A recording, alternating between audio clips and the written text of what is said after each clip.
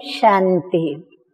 आज की तारीख है 9/10/18 और आज की ज्ञान मुरली का शीर्षक मीठे मीठे बाप दादा कहते हैं, मीठे बच्चे अब मनुष्यों द्वारा मिले हुए मंत्र जंत्र काम में नहीं आने हैं, इसीलिए तुम सब से अपना बुद्धि योग तोड़ एक बाप को याद करो।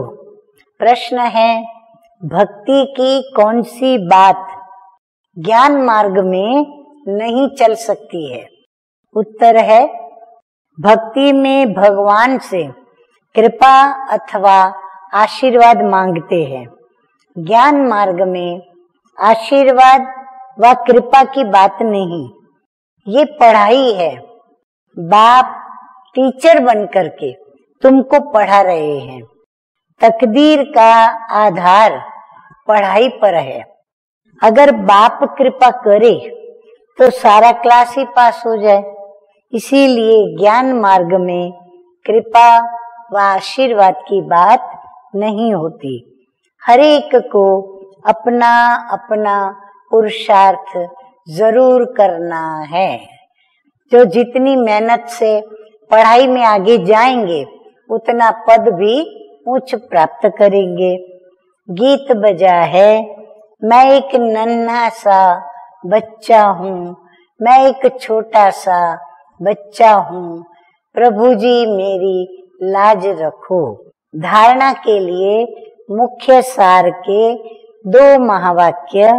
नंबर 1, अपना पुराना बैगेज 21 जन्मों के लिए ट्रांसफर करना है।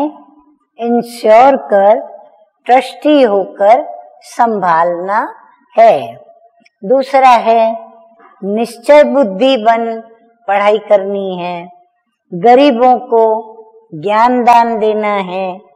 भारत को पवित्र बनाने की सच्ची रूहानी सेवा करनी है।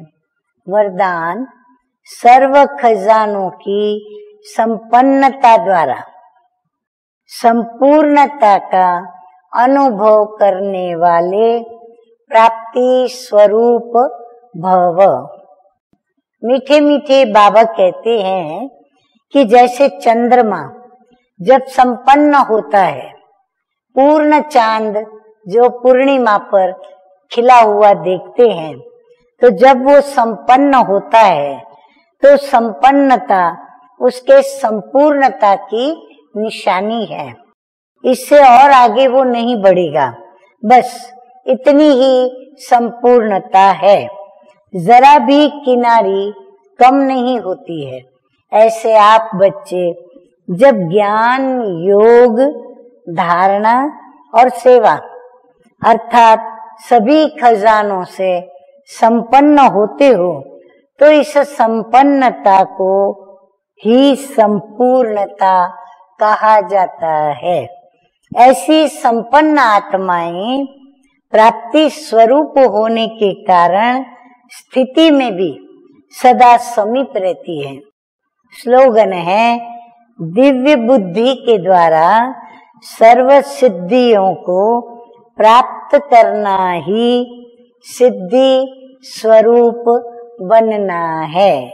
अच्छा, मीठे मीठे सिकिलदे बच्चों प्रति माता पिता बाप दादा का याद प्यार और गुड मॉर्निंग। रूहानी बाप की रूहानी बच्चों को नमस्ते। हम रूहानी बच्चों का रूहानी बाप दादा को याद प्यार गुड मॉर्निंग और नमस्ते नमस्ते। ओम शांति।